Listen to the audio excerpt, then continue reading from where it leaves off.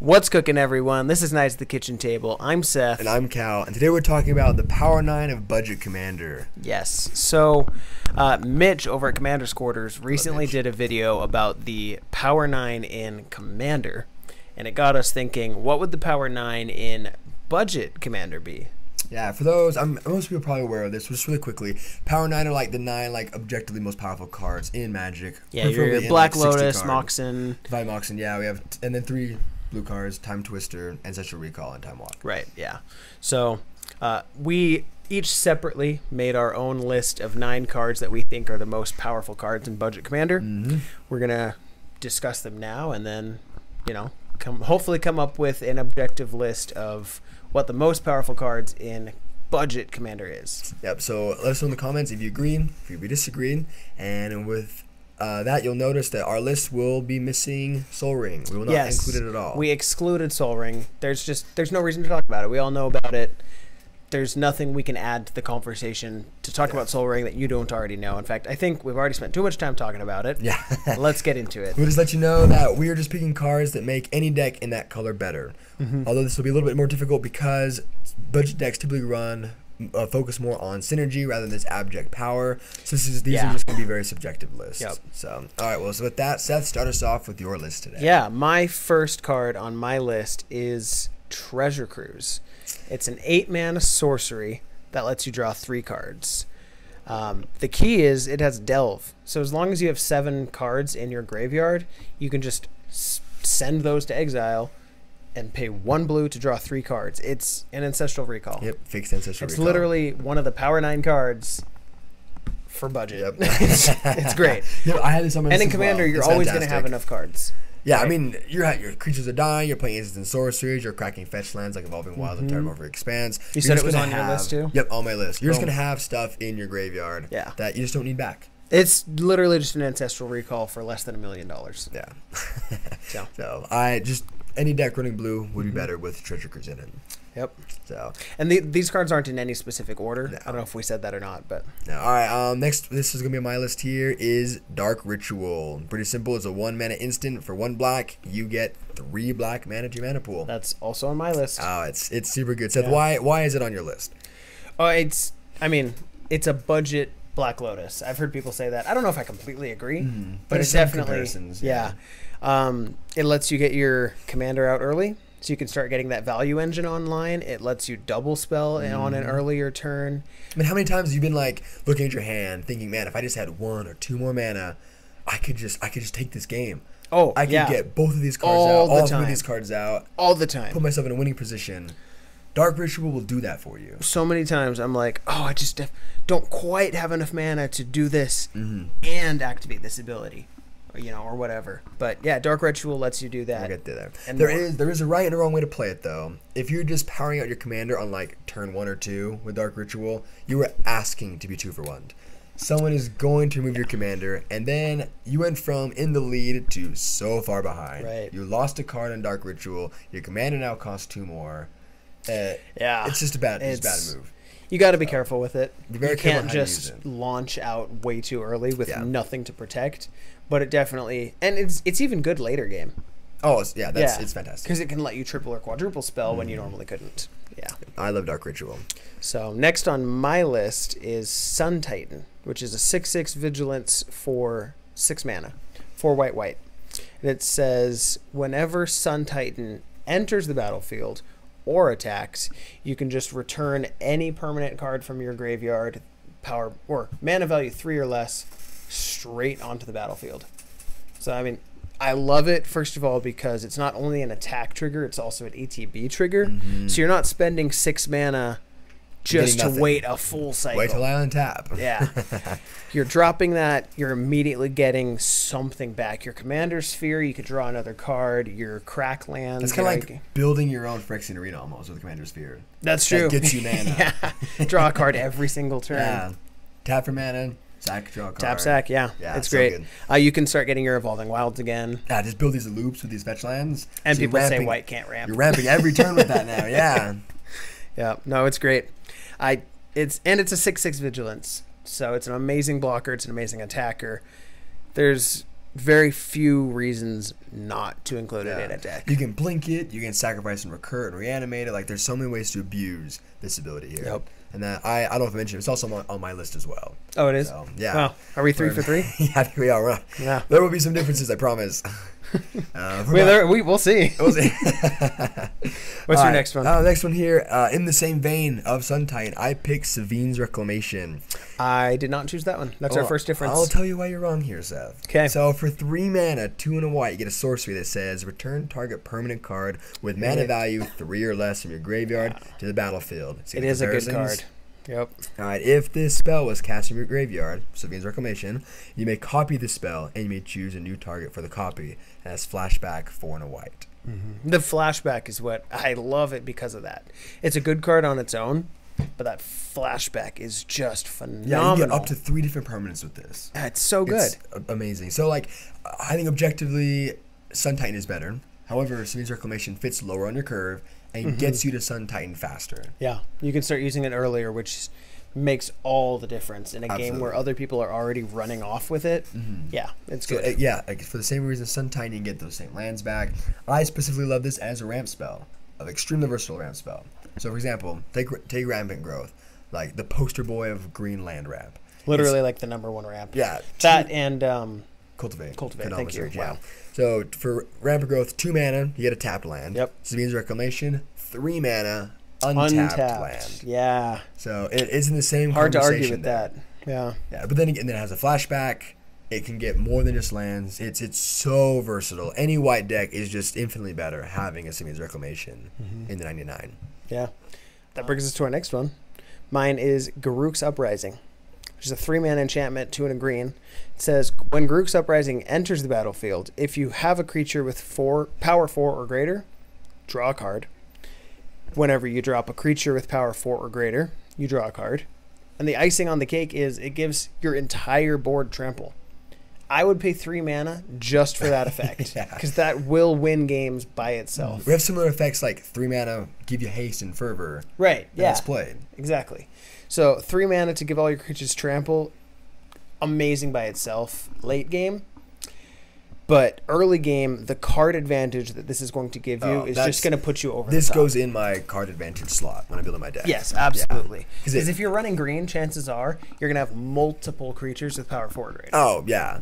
For sure. Because, like, I mean, just any green deck typically is going to have a creature with power 4 or greater, or multiple of them. So you play it, it usually immediately replaces itself, and then just churns out cards for the rest of the game. You wouldn't consider this a cantrip, but it does cantrip. It does. Yeah. It didn't make my list. It was in the list of. It was in my card pool. It didn't quite make my Power 9 or I don't mention, but it's so good. I have like an almost every green deck. So what did you put in instead? Instead, I picked another green card, Eternal Witness. Okay. Fun fact: that's EWIT is budget these days after multiple reprints. Yeah. It's so good. It's down. So for 3 mana, 1 and 2 green, you get a creature human shaman, a 2/1. So good. When Eternal Witness enters the battlefield, you may return target card from your graveyard to your hand. Yeah, and that's great because you're getting your instants and sorceries as well. That you can whatever answer you need. The best card you've played all game. Yep. You get back in your hand. It's not quite a tutor, because you're not going through your library. If your graveyard's big enough, it could almost be a tutor. Mid to late game, you have many options in there. Whatever situation, whatever the situation requires, I'm sure you have something in your graveyard that can help you right then and there. And this usually isn't a one-time effect because it's on a body. Again, same thing with Sun Titan. You can blink it, bounce it, you can reanimate it. It works as a blocker. You can sacrifice it. Like it can wear equipment and counters. Like there's so many things you can do because it has a body. This is why it's so much better than just like a regrowth or a recollect. Yeah, it's more versatile. And then creatures, fun fact, will die to my next card, which is Blasphemous Act. My favorite board wipe in all of Commander, probably. So good. It's so good. It's a 9 mana sorcery. Costs 8 and a red. That does 13 damage to each creature. But what makes it so good is it costs 1 less for each creature on the battlefield. And in Commander with 4 players, even if that's only 2 creatures per player, that's already 8 creatures. It fulfills the generic cost there. So, and Seth, why are you playing a board wipe in the first place? There's too many creatures. Yeah, so you're not going to be casting this if there's not creatures that need to die. The reason you're casting it is to get rid of creatures. Like How many times have you cast this for more than 2 mana? More than 2? More Never. than 2 mana. Never. Not once. Not a single time. I don't even know if I've ever even cast it for 2 mana. I think you count on like one hand, maybe like 3 times. How many times I cast it for 2 mana? I don't know if I've ever cast it for 2 mana. This is a 1 mana just wipe everything. It's so good. Yeah. And why this is better than other board wipes is typically the play pattern with board wipes is you wipe the board and you have maybe 1 play after that. Yes. Yeah. Board wipe exactly. is typically, yeah. in a lot of cases, your entire turn. Yeah. So you play like even Farewell, which is most people consider that budget. Probably the best board wipe in all of Magic, or all of Commander at least, right? It's still, you're dropping 6 mana for it, which is the majority of your lands. You may or may not be able to do anything after that, so you board wipe pass, and now you're the last person to do anything. But yeah, Blasphemous Act reverses that. Yeah, you no, wipe you're the board and totally you're the right. first person to rebuild. Tap a mountain, board wipe, and Play you all can the rest of start your doing other stuff. Yeah, and if you have haste, then you can start swinging.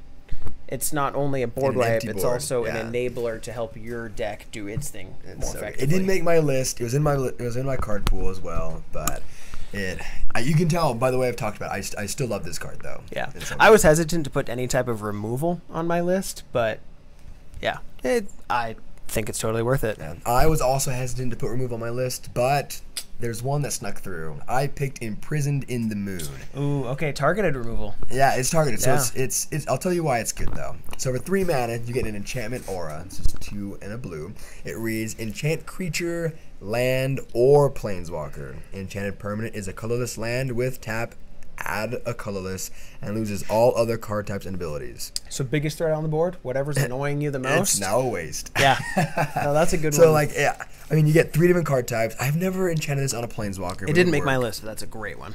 It wouldn't work, but I mean, as a budget deck, I'm constantly playing against other decks that run non-budget land bases. So like, I played this verse on Cabal Coffers. It shuts down the Nykthos, shuts down even the Gaia's Kratos. It just turns them into a waste. Just a waste, yeah. But even shuts better down than their mana that- base that they're probably relying on. Oh, absolutely. Yeah. But even better than that, it just pins someone's commander to the board. Yeah, because They it's can even knock better into than that. like Darksteel Mutation, right? Right, because Darksteel Mutation turns it into a super blocker. Yeah. Right? Or they can just sack it and get rid of it. But I mean, in Prison of the Moon, it's not a creature anymore. It's can't a block- land. you can't block with How a do you land. sack a land? You Yeah. can't block a land. And so Very how do- specific cards. How do we feel about ramping opponents? I mean, the best removal in all of Magic is probably Path to Exile, Yep. which they get to then choose what color they're getting. This one, they don't. It's a waste. So yeah, it doesn't advance your game plan per se, but it takes the person who's in the lead and just shuts their deck off. Just tells them like, sorry buddy, you're probably not playing Magic for the night. Or if they have something that's shutting you down, all of a rid of sudden that. you're back online, right? Yeah. You're running a token deck, they have an Elish Norn, you're Just hosed, get that outta here. and all of a sudden now you're Get it back outta online. here. Yeah, so. That didn't just happen, I promise. So yeah, we love Imprison the Moon. That makes my power 9. So my next one, going back to creatures, is Champion of Lambold. Lambhold. I don't know how you say that. We'll call it Lambhold. So But Lambhold is very cute. Lambolt. Lambold. Bolt the lamb. One So- green for a 1/1 human warrior, and it says creatures with power less than Champion of Lambolt's power can't block creatures you control. And whenever another creature enters the battlefield under your control, put a +1/+1 counter on Champion of Lambolt. It's so good because it will win games for you. If you're running any type of like creature, not even heavy, it doesn't even have to be like a super creature heavy deck. Even if you're not playing a creature every turn, you could be playing a creature every other turn, and I still think it's more than worth it. Because you get him up to power 5, and all of a sudden that's going to cover most of the board, can't block anything you control. It's going to close out games. Yeah, and notice it's not evolve, so you don't have to worry about playing creatures that are bigger than And you it. don't have to pay for the mana or the counters. They just happen. Yeah, this is good outside of even just token decks or +1/+1 counter decks. If you're in green, you're playing creatures. If you're playing creatures, you're powering up Champion of Lamhold, and then those creatures can attack with impunity, Yep. completely unblocked. That's great. This is just like a budget Craterhoof in a way. Does it make them all unblockable? Like Yeah, I mean, you could call it in that. a way, Yeah, maybe not quite, but it's so sneaky. it's good. Was that on your list? Yes, yeah, Champion of Lamhold was definitely on my list. It's probably one I'm most open to cutting, but I think it made it. Yeah, I could see people in the You comments could disagreeing. convince me otherwise, but it's definitely still in the conversation, I feel like. Yeah. What's your next one? My next one here is probably my favorite on my list. I picked Etali Primal Storm. Interesting. That's probably the first one that you've said that I might straight up disagree Seth, with. let me tell you why you're wrong. Yeah, okay. All right, well, for 6 mana, 4 and 2 red, you get a legendary Elder Dinosaur. It's a scary 6/6. bomb. I mean, you're just winning off awesome points at this point.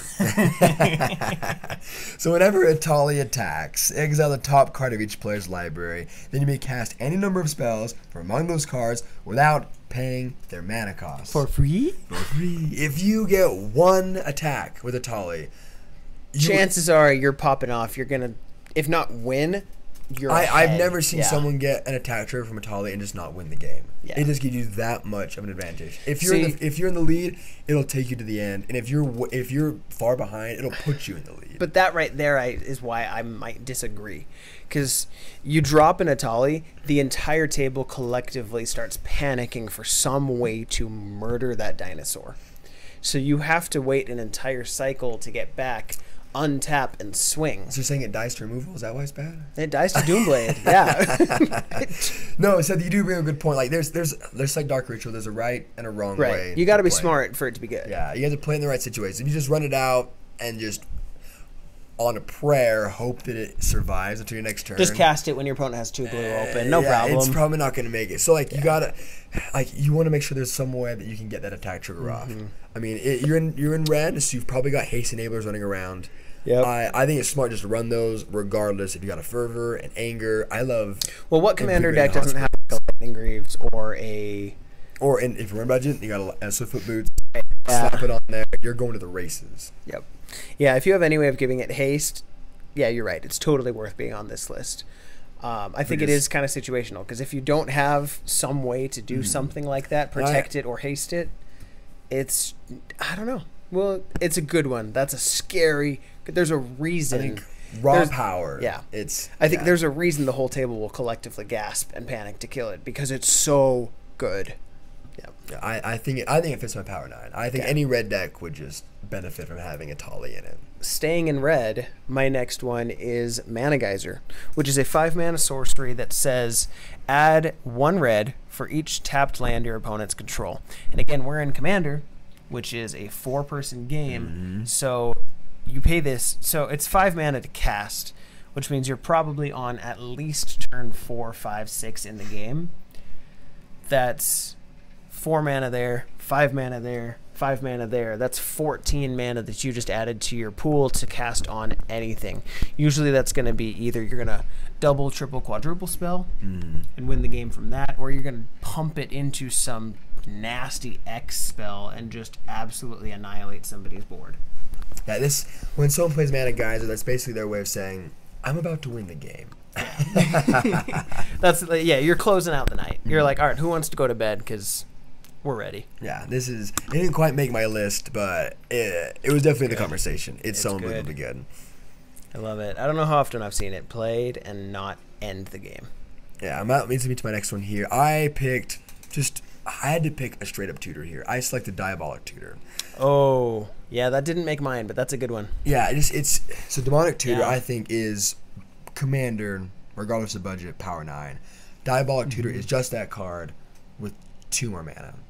Again, I'm trying to think of any other budget card that can just get any answer you need in any situation. I don't know if there is, because like in budget, there's so many ways. Specifically in budget, yeah. If you're looking for certain cards in your deck, there's ways. There's ways to get it. Like there's a whole cycle that'll get you instant sorceries, or a creature, or artifacts you can transmute to get specific cards. But like I think Diabolic Tutor is the only one that allows you the flexibility of just getting anything that you need in the moment. I mean, you can even get a land. Get a land. If you need a removal, it'll get a board wipe. Your win con, it'll get you whatever you need. Anything. So I mean, 4 mana is a steep price, but if you need it bad enough, what is it? Less than $1 now? Yeah, we'll throw up the price on here on the screen, but I think just being able to get anything you need in a pinch. Yep. Will make any black deck better having Diabolic Tutor. So good. My next one is Colorless, which this was my first Colorless pick on here. It's surprising because the original Power 9 is like almost all colorless. So Blackblade Reforged, which is a 2-mana legendary equipment artifact. It says equipped creature gets +1/+1 for each land you control.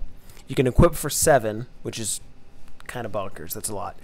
Or you can equip it to a legendary creature for 3. So you're most of the time going to throw this on your commander, and your commander now gets +1 for all of the lands you control, which is going to be anywhere between 4 and 15, right? So I love it because it's a backup plan on one piece of cardboard. Yeah, it's a even if you're not looking to do commander damage, even if you're not in a combat winny deck, all of a sudden, if you can't find your combo pieces, or if your engine is just not working, all of a sudden now combat damage, commander damage is a 2/2 valuable commander into a game-ending threat. Yeah, your 2/2 commander is now a 17/17 in late game. You know, somebody's just board wiped so many times you can't do anything. You swing for commander damage and you win. And if at any point you just care about like the power of your commander, like how because now it can block things too. It's phenomenal. It's a super blocker, and it just triggers so many things it cares about your commander's power. I love it. It's yeah. There's very few times when I'm building a commander deck and it doesn't go on my list of cards when I'm brewing. It'll frequently get cut for something that synergizes better, but it's almost always in my original list of cards. Yeah. I think most decks would just be better running a Black Blade. Yep. So, all right, Seth, what's your next one here? So my next one is good old Gary. Good old Gary.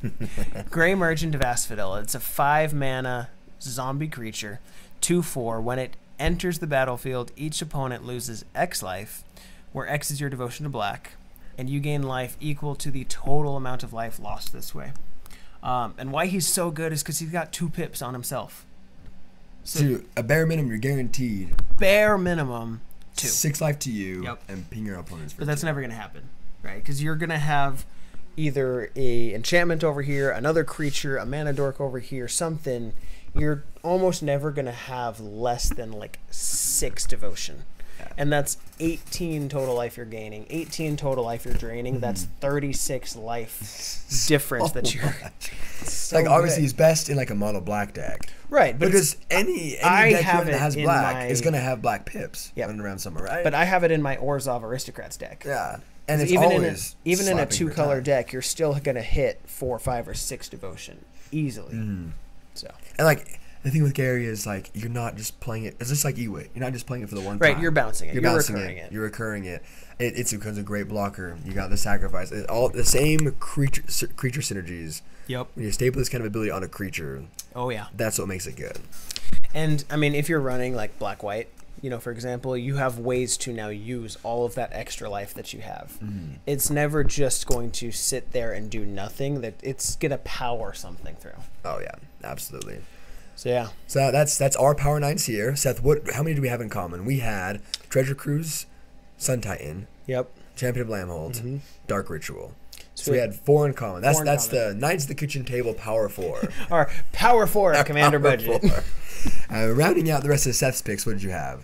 So after that, I had Garruk's Uprising, Blasphemous Act, Mana Geyser, Blackblade Reforged, and Gary. Perfect. And then rounding out the rest of my picks, I had Eternal Witness, Imprison the Moon, Savine's Reclamation, and Atali Primal Storm, and Diabolic Tutor. These are all good. It's really hard to say that any of mine are better than your picks or yours are better than mine. Yeah, I would be happy drawing any of these cards today. Yeah, that's the thing. Is like almost all of these cards are never going to be a top deck and a grown crap. This is a top deck. You're like, sweet, I have something I can do here. Yeah.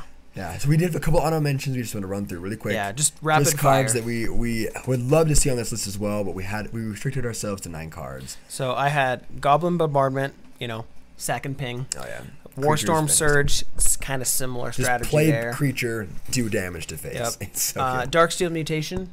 I thought about adding it, but I removed it because I don't know, just targeted removal was really hard for me to put on there. I still think Imprison the Moon is probably still better than Darksteel, but I think you might be right. You can tell me why I'm wrong.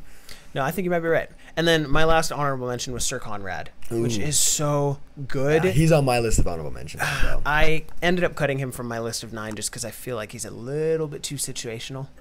Yeah, I love him because you just slap him down as commander. There's 4 players. Creatures are going to die. People are going to get milled.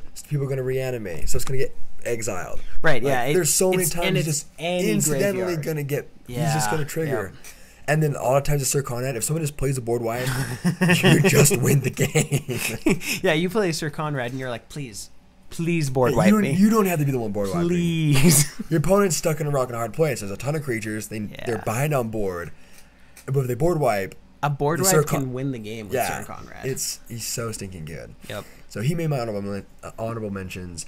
I also had Austere Command, which is the modality of that removal of that board wipe. There's so many ways you can just turn this into a one-sided That board one's wipe. really common, even in not budget commanders. Yeah, so for sure. I also had Garruk's Uprising. It made my honorable mention. I had Ornithopter of Paradise. This is a weird pick for me. Good pick. Because it's just a mana dork. However, I just think the 2 mana for a mana of any color, that's above rate. Well, it's a creature too. And then it's a creature with a built-in evasion. So in the early game, it ramps you. In the late game, it wears equipment. It wears counters. It blocks in the air. Again, it has all these creature synergies. Yeah. I just think any deck so can run that and get more out of it than just a mana dork. Yeah, that's a good one. And then lastly, I didn't even think about that one, but yeah. Yeah, I really like Ornithopter. I'd play that over a Signet. Tell me why I'm wrong. My last one here is Viscera Seer. Just any very deck, similar to Sir Conrad. Slap a Sacrifice Outlet in there. That deck's gonna get bitter. It prevents Darksea Mutations and Imprison the Moon. If you're gonna have to, well, no, not Imprison the Moon. It doesn't get that. It doesn't get Darksea Mutation. But it like prevents tucking and theft. And that scrying is so important. Oh, don't discount that. You sack enough creatures, you can just scry enough that it's just basically almost a tutor. Kind of pseudo tutor. That just you can get down to your answer, tutor. get down to your win con, get to it becomes very toolbox at that point. I just think Viscera Seer makes any black deck just better. And it's great. It's a free sack outlet that never is something you don't want in black. And it can sacrifice itself to itself. It can. Yeah, you're right. So it doesn't say another. It sack a creature. Yeah. And it's just a 1 mana creature. Super low opportunity cost. Fantastic. So that's our list. Yeah. Yeah. Tell us what you agree, what you disagree. Drop your own Power 9s. Yeah. In the comments if we missed a card that you think absolutely should be budget Power 9, let us know. Tell us what we missed, why our picks were wrong. Tell us what you agree with, what you disagree with.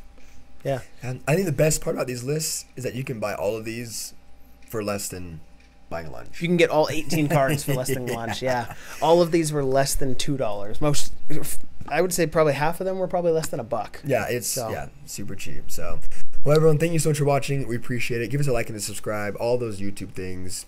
Praise Asmore. And bon appetit.